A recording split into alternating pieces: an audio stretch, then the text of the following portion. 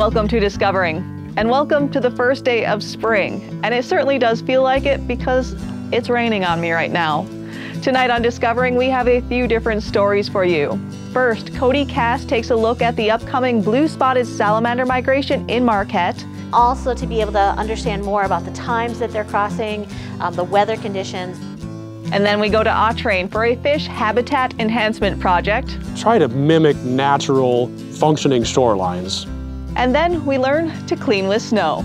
So sit back and relax. It's Monday night, and it's time for Upper Michigan's very own Discovering. The secret streams that flow beneath the cliffs of colored stone. Forests thick and healthy with birch and pine and oak. Surrounded by the greatest lakes this world has ever known. The black bear's awesome presence as he roams the hills and fields. Call of the timber wolf, the loon's lonesome trill. The eagle soaring high above, the trout lies deep and still. These are what I treasure,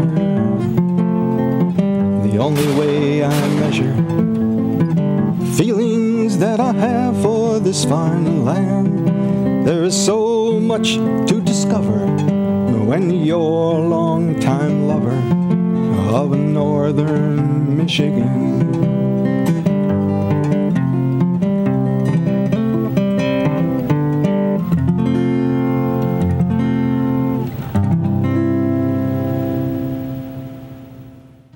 What defines spring in the UP? Some people stand by the first robin, leaves budding, or seeing migratory birds make their way back after a long winter away. For some, it's when the salamanders start migrating. A somewhat unique event, Presque Isle in Marquette is home to one of the most notable blue-spotted salamander migrations. These salamanders will journey from the leaf litter within the city parks and head down to the lowland bogs every spring to start the next generation of salamanders. Like frogs, salamanders are amphibians, so they need water to reproduce. Once they reach the adult stage, they each go on their own journey to explore life outside the bog. Much more qualified to talk salamanders than me, Dr. Jill Leonard is head of biology at Northern Michigan University and has been spearheading research efforts to better understand the salamander migration. We get started with the Blue Spotted Salamander project actually because of an amazing undergraduate that worked with me a few years back. So Eli Bieri was a sophomore looking for a new project, and he was passionate about herpetology and particularly amphibians. And so we were looking for some projects for him, and somebody mentioned that they had seen migrating salamanders on Presque Isle here in Marquette, and that they were concerned that there were some roadkill issues and that this might be an interesting project for a young student to work on. So Eli grabbed onto that, did some research, and we went out and did a project where we evaluated the number of salamanders that were crossing, a little bit about the timing, and then also just tried to understand if there really were car mortalities. Presque Isle is a city park, and it has a road that encircles it. And so it's not a high traffic area, and part of it is closed all winter anyway, but the section that we were concerned with is open in the wintertime. And so we were trying to figure out if there were really was anybody going out there in April in Marquette and the UP, and it turns out they were. And so that project, we were able to document well over 400 salamanders getting killed. We were also able to do a little bit of basic population estimation to figure out that, we might be seeing as much as 20% of the salamanders that are crossing the road were getting hit by cars. And so that was pretty significant. So Eli continued on and started working with the Superior Watershed Partnership and the Presque Isle Advisory Group and took this to the city and asked for a road closure just during the period where we thought that the salamanders were migrating. Northern Michigan University is cooperating with the Superior Watershed Partnership to do a citizen science survey of the salamanders. So we're interested in having the public come and help us count salamanders on the road. The idea here is the public are there all the time, and so we can get sort of rolling surveys all the time for the number of salamanders that are there. We'll be using that data to do some indexing of the population, not exact population size, but sort of a relative population. And then also to be able to understand more about the times that they're crossing, the weather conditions, those kinds of things. Northern's also has a group of students that are out there as well that are going to be sort of backstopping the citizen science and collecting data. And so we can really understand how citizen science can help us in applications like this. If you're interested in seeing the salamanders, be sure to use an actual light source. Using cell phone flashlights aren't as effective, leading to accidental salamander fatalities. It is easiest to see salamanders on the pavement and on snow. Going off the road will increase chances of them being stepped on. Touching salamanders can cause stress and also wipe away their protective barrier to fight disease and stay moist.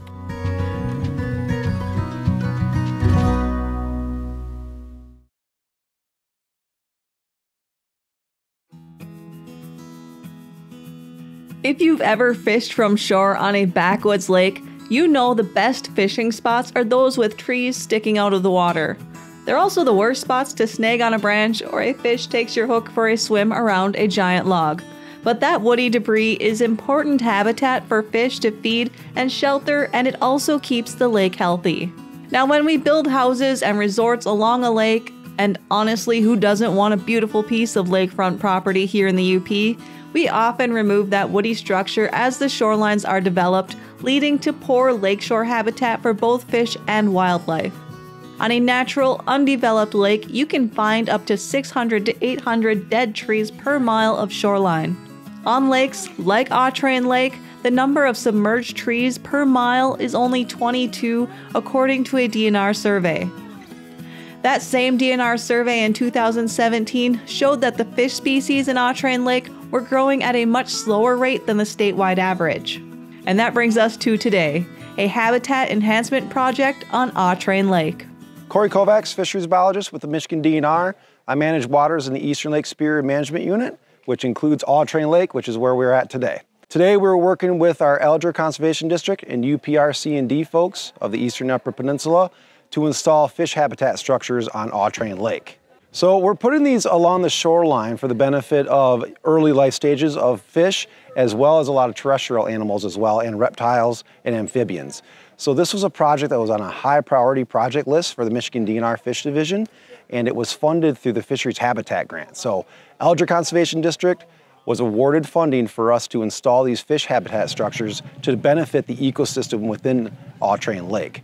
We worked with individual landowners for the permit application process to secure this project and individual landowners' properties. So obtaining that authorization allowed us to do fish sticks and brush bundles. So today we work with partners and work with volunteers to install or put those along the shorelines on Autrain Lake so the fish and our reptiles and amphibian friends can benefit from that. So this type of project along the shoreline, which has been developed for more than 100 years, if you believe that, and with the development that has been in place for so long, we know a lot of that woody material has been removed just through the use, just over that time. But with the fish community here, we knew that it would benefit from any kind of installation of coarse woody debris or trees or slash or treetops, brush. So with us installing that near shore, we can definitely benefit the fish community that does exist here. So we anticipate that the yellow perch community, northern pike, and walleye, which are all associated and related through different life stages as they're growing and preying and predation through each other, we feel as though the fish structures that we have in the lake will benefit those fish communities accordingly. My name is Matt Watkes, and I'm the Alger Conservation District Manager. And we are here today as part of a outreach, education, and work day for the public to be invited to come out here and take part in this awesome project that we have going on here at Autrain Lake. Well, it's all about partnership as well, and that's how this started, with a few conversations with DNR fisheries biologists and with UPRC&D out of Sault Ste. Marie. And this was all based on fisheries reports that were put together by biologists with the DNR. And it started to show that there was a decline in fish populations in Autrain Lake. And we wanted to try and address that with some practices to introduce more coarse woody debris into the lake. So in these discussions we had, we started looking into grants and funding opportunities to get this work done. So we put our heads together, and about a year and a half ago, we applied for a fisheries habitat grant through the DNR, and we were subsequently awarded that late last fall. And that provided us the workforce and, of course, the funding to get everything put together, reach out to all the landowners on the lake and ask for some participation. So that was the big start. And we're hosting this here at Northern Nights Resort on Autrain Lake. These owners have been spectacular in helping us out, not only with the space, the use of some of their equipment and their materials, and we really want to give a great shout out to Northern Nights Resort as well.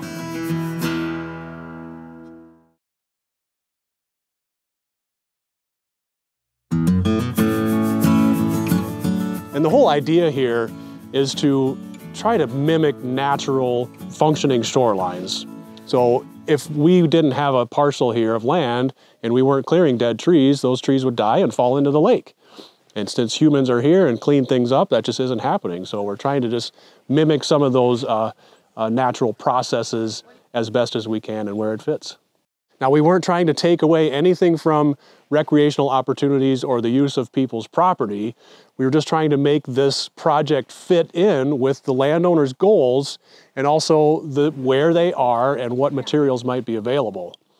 So we were looking for larger trees along the shoreline that we could potentially drop into the water, and those create what we call fish sticks. And it's just habitat for fish, cover for them, places where those bottom of the food chain organisms can start to grow and provide space for those young fish. Like I mentioned, we were looking for landowner participation.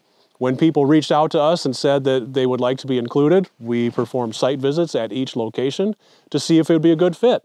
And I'll be honest, there was a couple where it wasn't a good fit. It just didn't have the right material on hand, or the shoreline was all sandy and very shallow. But we did have about 25% of the landowners on the lake that agreed to participate and that it was a good fit. We also had permission from the U.S. Forest Service, which owns a lot of the western shoreline behind me, and Alger County Road Commission, which has a short stretch of land on the northwest corner where there was a lot of dead ash and elm trees anyways. And we helped out the Road Commission by keeping those trees from falling in the road. We felled them into the lake instead.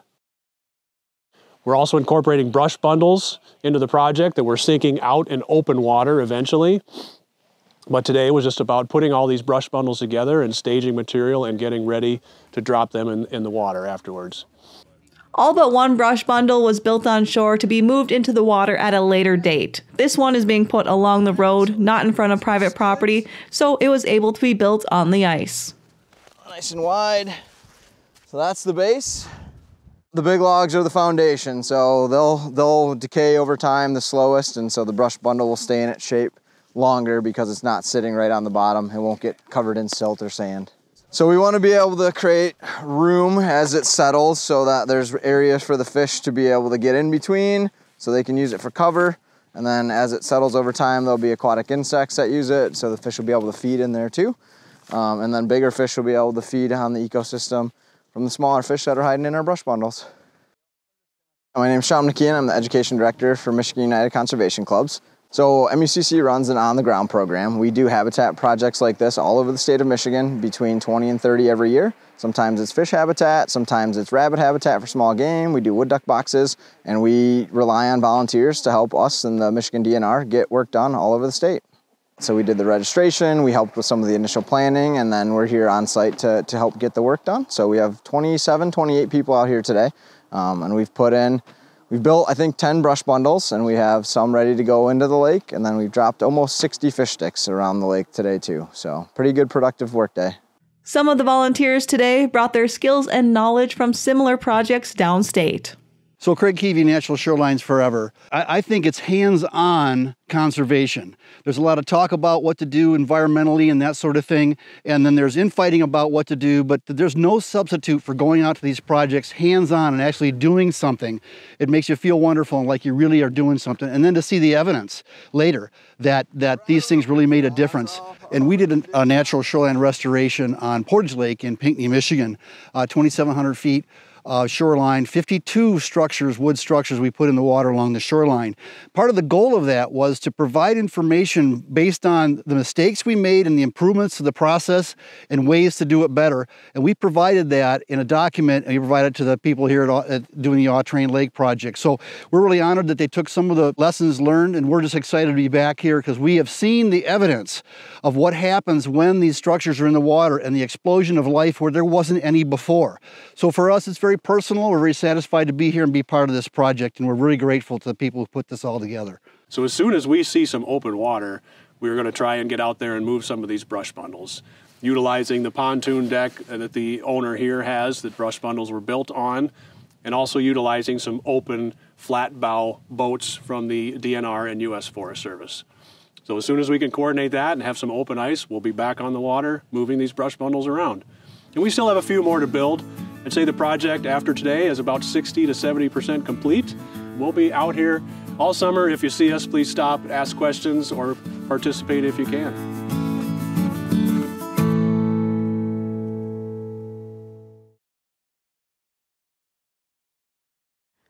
The calendar says today is spring, but we know here in the UP that spring doesn't start for a little bit yet. But if you're itching to do a little bit of spring cleaning already, there are a few ways the snow can help you do so. I visited with Jim Curdy up in the Keweenaw, and he shows us a couple ways to clean with snow. This is the way my mother and grandmother used to clean big rugs, especially like this one. It's made out of wool, so you don't really want it wet. It was the best way to clean them was in the snow in the winter. So first you put it down, and then you beat it like you'd beat a carpet otherwise. Use both the benefit of the snow acting as an agent to help remove dirt particles, but also about taking out the odors. It's actually a very simple process, but it does a really good job for these large carpets that you can't put into a washing machine. Sweep it off. The snow starts to pick up the dirt. After you've done that, then you flip it over. And if your carpet's really dirty, you'd see the dirt in the snow. People would also do this even with rag rugs. So the important thing is that the carpet has to be outdoors for quite a while. This one I put out last night, put it on my front porch, and let it get cold before it's exposed to the snow, so that the warmth of the carpet doesn't start melting the snow and get the carpet wet. Even like a sunny day, the carpet will start to absorb sunlight. So this is the perfect day for doing this. You get snow on the top and the bottom both, and then leave it there for quite a while. What that does, it makes the carpet nice and fresh. So when you bring it in the house, you can smell the outdoors, which makes it real nice.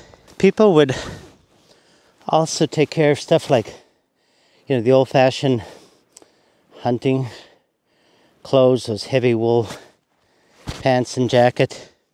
They'd bury those in the snow to help make them fresh. Brush them with a brush. Takes off if it's just surface dirt, and that makes it nice and fresh. If you have something that's musty, smoky, the snow is a very good place to get rid of those smells. You might have to leave it for a while, but then after the carpet's been sitting out for a while, you begin to brush it. Oh, I would typically leave this out for a couple hours. There'll be a little residual moisture in the carpet, but in the winter time, typical UP home is going to be very dry anyway. It dries off very fast. If I were to do the whole carpet, sweep the entire carpet, fold it in half, sweep the top half again, fold it another time, sweep. And by the end, you just have a small strip that you have to concern yourself with. And when you clean it with the snow, the colors become quite bright again, I think. A challenge in the winter is trying to keep your garage floor clean. And if you just go like this, you see that there's always that trail of muck and snow and dirt. But if you just introduce some nice fresh dry snow to it, all that the dirt gets picked up by the snow. And very soon you have, except for a little bit ice, but the floor is clear. Snow is free. It's environmentally safe, of course. And in quick order, you can get all that mud and dirt cleared away. So you can see how quickly I did half of where the vehicle was parked, and it's nice, it's dry. So all you really need is a push broom and some fresh snow. That's all for tonight, and I hope to see you right back here next week for Upper Michigan's very own Discovering.